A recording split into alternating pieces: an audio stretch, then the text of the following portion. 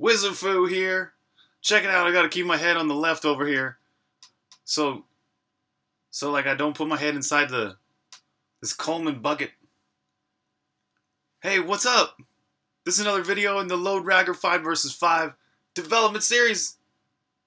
I'm working on the AI system. Last video I was working on the behavior trees, and they're all well and good now. Now it's time to get the AI system going. Check it out. It's kind of going already.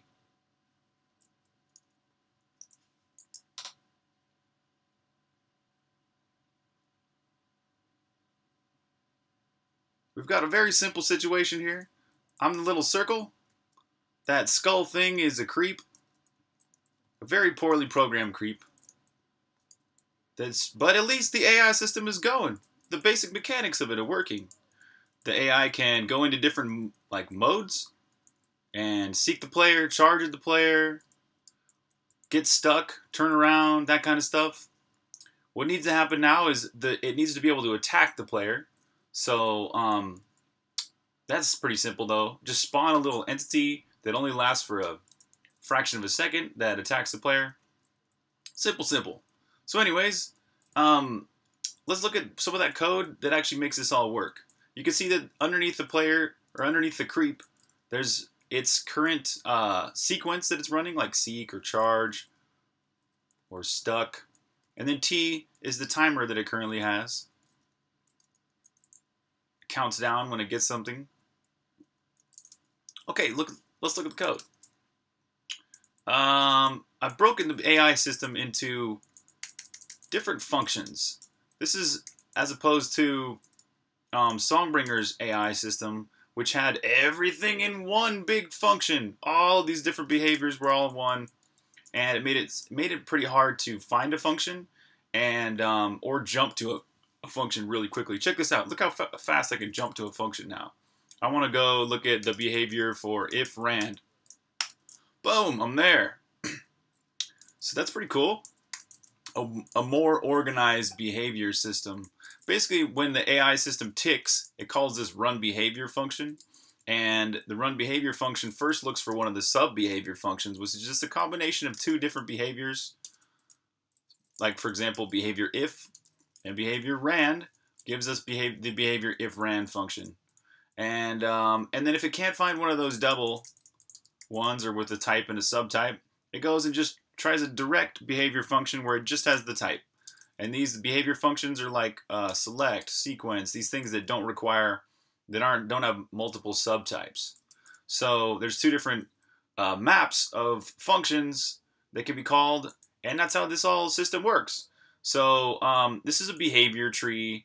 If you're interested in how behavior trees work, I would recommend checking out a tutorial. They're pretty simple things.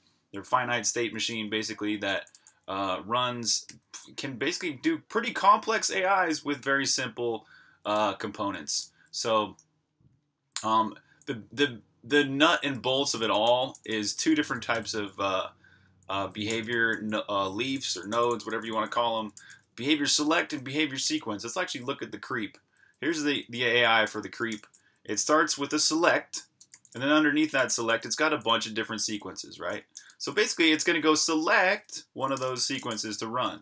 And it'll start with the first one. It'll look at this sequence. And if any of these things inside this sequence returns false, it will not be able to run that sequence. So it will go to the next one. Like, okay, if let's say if stuck returns false, then it won't run the stuck sequence. Or if target is something, then it won't run the choose sequence. But however, if it does get stuck, and if stuck returns true, then it can automatically do both of these things because neither of these are going to return false. So it'll run this sequence if it gets stuck. So that's kind of how behavior trees work in a nutshell.